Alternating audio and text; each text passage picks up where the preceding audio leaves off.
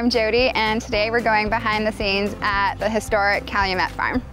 Calumet operates on all aspects of the industry, so from the shed and breeding the mares, to foaling, to raising the young, to breaking and then racing off the farm, and then eventually hopefully creating champion stallions and brood mares to come back and continue the cycle.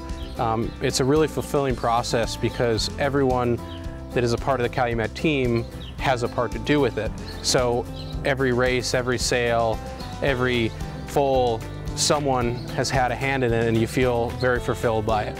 You know, we take the past very seriously. I mean, you come in those gates, and the first time I came in, it's almost like you go back in time to this time when Calumet was such a dynasty and powerhouse, and that's always in the back of our minds to get back there, and we're making huge strides every year to do that. I mean, Oxbow winning the Preakness was just a huge start for us, making it the 8th Preakness winner of Calumet.